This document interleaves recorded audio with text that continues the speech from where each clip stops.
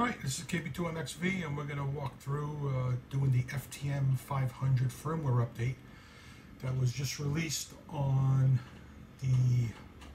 yesterday, I think this morning, the 4th, March 4th.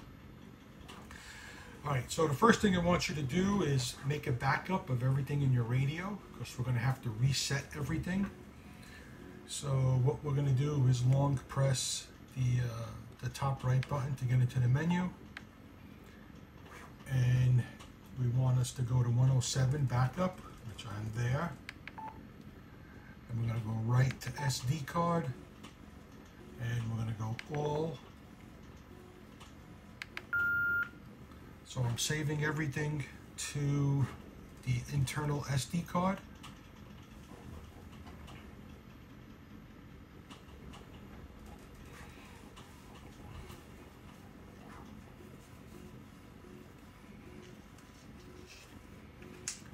Takes a few seconds.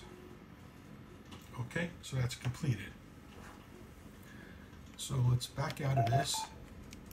I'm going to remove my SD card. I'm going to insert a blank SD card,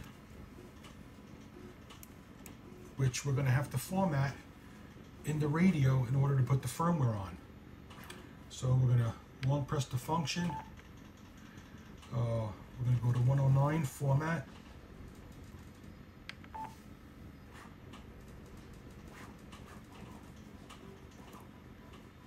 Okay, and we're going to hit OK. So we're going to format this card.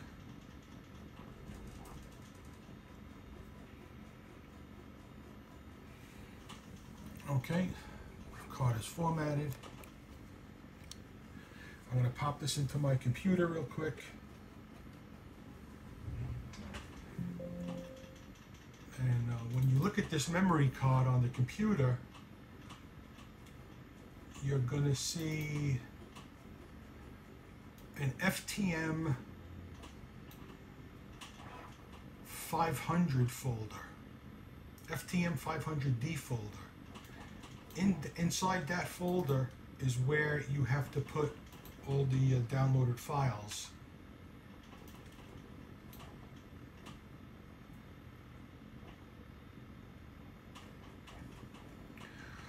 Okay. So that was done. So now I have my files in the FTM-500D folder. And what we're going to do real quick is let's take a look at the current firmware I have on this radio. I'm going to go function down to 126. Software version. Alright, so my main is 1.15, the sub is 1.12, and the DSP is 7.20.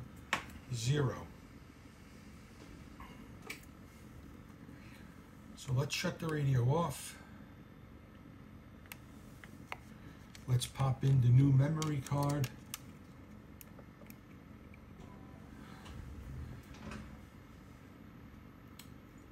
And the next step is going to be turn the transceiver off, insert the memory card, press and hold the DISP key and the power key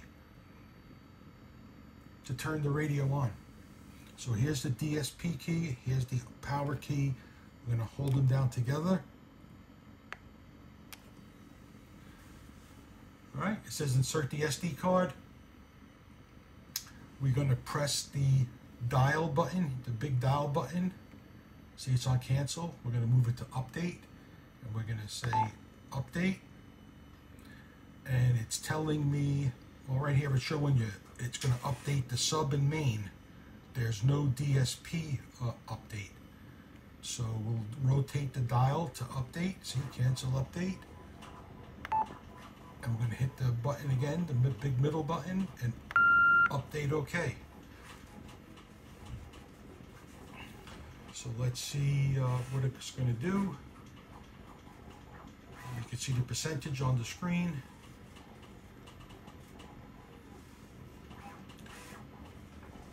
And this is just real time, people. This is how long it's going to take you to update your radio.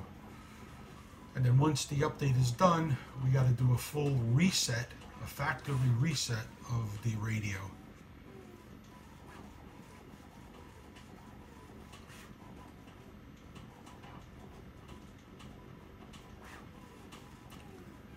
So there's the sub, looks like it was done, and now the main is going to get done.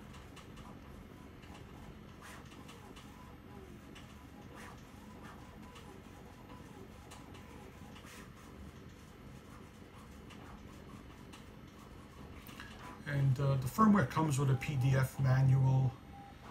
It's 5 pages. It's very detailed. It explains to you how to update them, the firmware. I'm just keeping my fingers crossed that all my stuff gets put back in after I... Okay, so that's just completed. I guess we got to hit the OK button in the middle. Radio looks like it's going to power itself back on. Maybe not. No, let's power it up ourselves.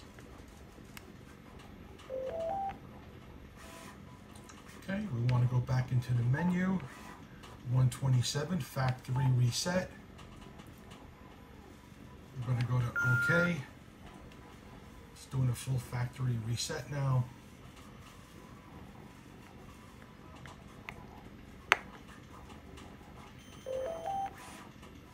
Okay, so it wants me to enter a call sign.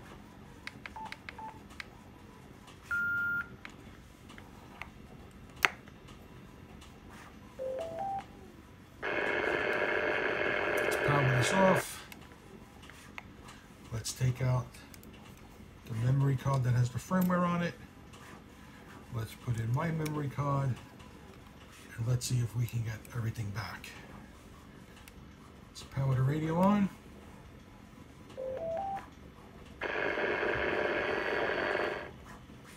Let's go into the menu. And we can't go backwards. You can't roll over. There's no rollover in Yaesu radios anymore because who knows why? Only John Crook knows why. So here we want to get back to the backup 107. We want to read from SD card. We want to read all. And the number 1, the file that's in the number 1, you can have 10 different files, profiles saved, which you can see I have. This is my base radio, so it was number 1. That's the last time we wrote the radio. We're going to select that and go OK. So let's see what it does. My other profiles I use in my vehicle for when I'm in other geographic locations.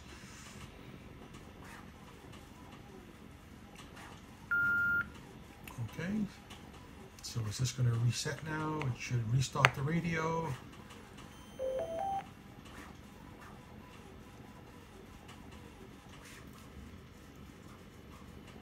Oh, it restarted, but I don't see anything on the display. Oh, there's a display. Let's do that again. Let's shut that radio down. Let's turn it back on. Okay, that's a little better. All right, so we're right back on my main frequency here. All right, KB2MXV. That's the March 4th FTM-500 firmware update. Thanks for watching. Under 10 minutes, not bad.